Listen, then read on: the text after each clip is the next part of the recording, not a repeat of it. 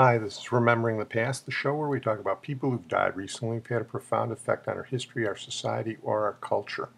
And we may start a new feature on the show of great women in science, and if we do, tonight's feature subject will certainly be one of the highlights. We're going to talk about Stephanie Kwolek, who died recently at the age of 90. Stephanie was a nice Polish girl born outside Pittsburgh, and she became a brilliant chemist.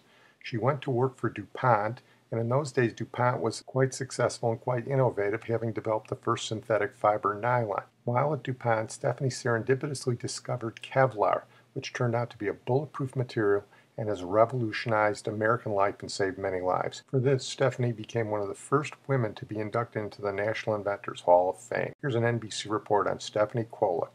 Stephanie Kwolek has died. She invented the incredibly strong fibers that became known as Kevlar, the basis for our modern body armor, and then some. She was a chemist for DuPont, a groundbreaking scientist and a mentor to countless women in her field. She advanced at DuPont in part because so many men were off in the military just after World War II. Her invention was a liquid that she spun into thread. Countless veterans and police officers in this country are alive today because of the work she did. Here is a Chemical Heritage Foundation report on the story of Stephanie Kwolek and the discovery of Kevlar. I loved learning, and I loved learning new things and making discoveries. Stephanie Kwolek was born in 1923 near Pittsburgh. When I was a child, I was a very creative child. I watched my mother sewing and making patterns. I imitated actually what she did. I used her sewing machine when she wasn't around. It was fun. And it was creative, and it gave me a great deal of satisfaction. I had a father who was very much interested in plants and trees. He and I spent a lot of time roaming through the woods, looking for animals and snakes and leaves and wild plants, and I put all these things in a scrapbook. I remember seeing my father when he would come home from work, sit and read the newspaper and books and so forth. I spent 4 years in grades 1 to 4, and it was a small school in the country. If you spoke out of turn, as I did once upon a time, you could make a lot of boys very angry, especially if you knew the answer to a math problem. I did much more reading than was intended for someone in my years. In addition, I had an excellent memory. I was different from a lot of the students there. This probably made me what I am today. In 1942, Stephanie enrolled in the Carnegie Institute of Technology, now Carnegie Mellon University, as a chemistry major. I think while I was in college that I was greatly influenced by a woman professor who taught me chemistry, Dr. Clara Miller. It was not an easy time for women. I considered myself very green, but they were asking a number of people there to give a talk, and it really surprised me that they asked me to give a talk on my work. So I thought to myself, I must be pretty good. I thought that I might be a designer, a dress designer. Then I thought I might be an MD doctor, but I didn't have the money. In 1946, she graduated a Margaret Morrison chemistry major with a bachelor's degree. And I thought, well, I'll go out and work, save my money, and then I'll go to medical school. When I entered the workforce in 1946, not many women were being hired, but the few that were hired because there were so few men available. They were at war or just coming back from war. Women were being made offers, and many women did not stay very long. When I graduated from college, I had a choice. I could work for Gulf Research or I could work for DuPont. I thought if I was going to work, I wanted to do research. And I thought DuPont had greater potential, even though I didn't expect to spend the rest of my life there. At DuPont, Stephanie joined a team of chemists called the Pioneering Research Laboratory, just a few years after DuPont's monumental creation of the world's first synthetic fiber, nylon. I started out doing research and still intended to go to medical school, but eventually the work became so interesting and I had the opportunity to make discoveries. I discovered that chemistry was the field I wanted to be in when I actually started working for DuPont. I was very fortunate that I worked under men who were very much interested in making discoveries and inventions. And I was able to experiment on my own. And I found this very stimulating. It appealed to the creative person in me. In 1965, there was talk of a gasoline shortage, so DuPont issued its researchers a challenge. Look for the next generation high-performance fiber to take the place of steel wire in tires, because lighter tires would ensure better fuel economy. I was assigned to look for this super strong, super stiff, but lightweight fiber. In the course of that work, I made a discovery. I was working with these very long chain, they're called extended chain polymers, where you had a lot of benzene rings in them. They were difficult to dissolve, and I found a solvent to dissolve them in. The solution was very peculiar. It was not the typical polymer solution, which is sort of like syrup. Instead, this was a very thin solution. It was very watery. Not only was it watery, but it was opalescent. Transforming a polymer solution from a liquid to a fiber requires a process called spinning. A spinneret forces the liquid through tiny holes to create strands, then spins them, similar to the way cotton candy is made, to build the fibrous material. The fellow who does the spinning looked at it and said, "This solution is too thin, it's too watery. Furthermore, it has particles in it, and it's going to plug up my equipment." Actually, he was interpreting the opalescence as particles. I filtered this solution. I knew there were no particles in it, and he still refused to spin it. Eventually, after a few days, he had a guilty conscience or something, and he came and said he would spin that thing.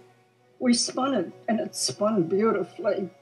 It was very strong and very stiff, unlike anything we had made before. I knew that I had made a discovery. I didn't shout, "Eureka!" but I was very excited, as was the whole laboratory excited, and management was excited, because we were looking for something new, something different, and this was it. DuPont Kevlar fiber makes hundreds of household and industrial items safe and cut-resistant. It's lightweight and extraordinarily strong, 5 times as strong as steel. Best known for its use in ballistic and stab-resistant body armor, Kevlar has heroically helped to save the lives of thousands of people around the world. From vehicles and industrial clothing to fiber optics and city roads, Stephanie's persistence in the lab back in 1965 has led us to a new world. I really did not think of the bulletproof vest. We had Dr. Joe Rivers, who at that time was already looking for fibers and making bulletproof vests. And I remember the very first time that I spun the 14B, that he came over and he said, "If you can possibly spare a tiny bit of that fiber, I would like to test it and see if it'll be useful in a bulletproof vest." It's the vest, it's made up of many layers. It isn't just a single layer of cloth. 4-pound helmets lined with Kevlar are up to 40% more resistant to shrapnel than old steel helmet. Today's ground troops, as well as most journalists, must wear helmets and vests lined with Kevlar for vital body protection. The weave of the fabric has a bit of give and absorbs the blow of a high-velocity object, distributing its force across the other fibers instead of being pierced by it.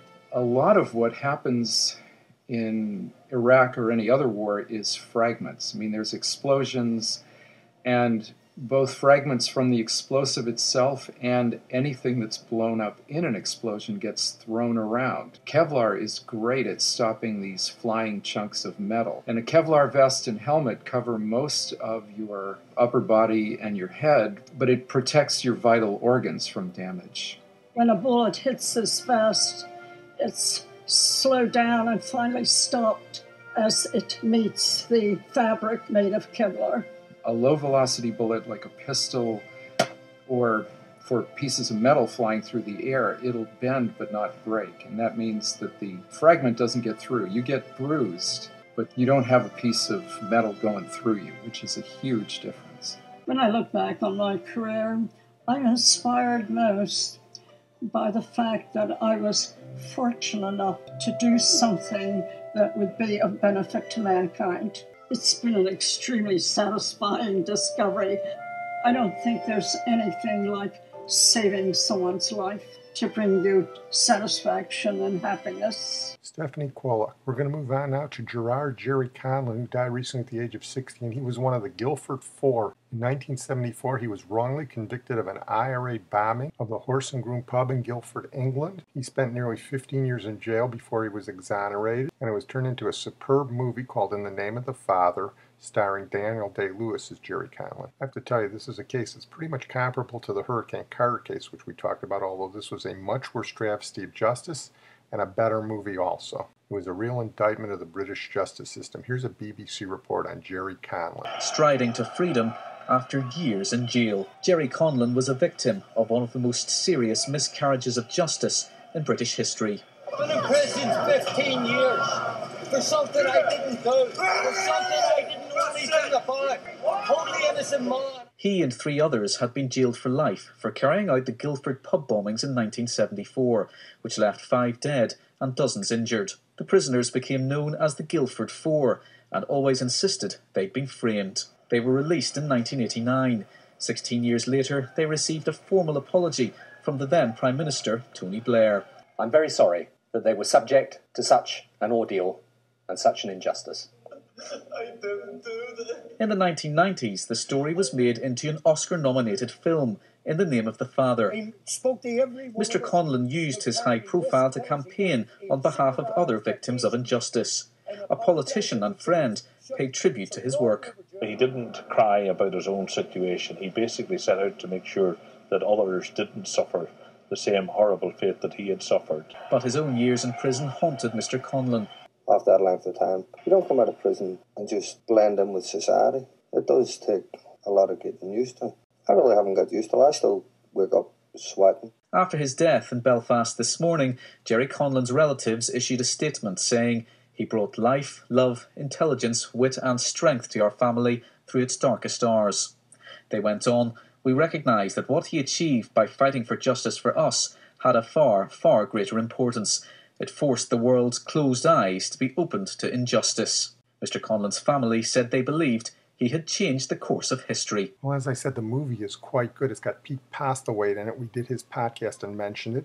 And it also has Emma Thompson. Here's a trailer from the movie. It was a time of innocence. No property, no law, just love. What should we call you? Call me Wales One. In the wake of the Guildford pub bombing deaths, the government has responded with emergency legislation and increased police powers of search and arrest. I have the right to speak to my son. You are in trouble, Conlon. What are you charging me with? The murders of 5 people. Get out of here, man! Who taught you how to make the bomb, Gerry? I didn't do this. What are you trying to do to me? Stop, what are you doing in here? Conspiracy to murder. Their arrest was only the beginning. My name's Giuseppe Conlon. I'm an innocent man, so's my son. Of a remarkable journey. All of the defendants claim that they were subjected to physical and mental abuse while under police custody. We're never harmed in any way. How do you find the defendants? Guilty as charged. From the hands of a government. This is your home for the rest of your life. Who knew they were innocent. What are we going to do now? To the heart of a lawyer. This conspiracy of silence has kept my client behind bars for 14 years. Determined to prove it. They're as guilty as sin. In the name of justice. In the name of truth. In the name of love. In the name of the Father. Sounds like our old friend Hal Douglas there. Well, I want to close on that note. I want to thank my producer, Sid Tepps. I'm going to close tonight with Johnny Mann, who died at the age of 85. He was the band leader who was the head of the Johnny Mann Singers, and he was also the musical director for the Joey Bishop Show. Didn't like his music that much, but he did one thing I liked. He was the voice of Theodore for the Chipmunks. So in his memory, we'll close with the #1 song on Christmas of 1958. Okay, Theodore? Okay. Very good, Theodore. Once the blue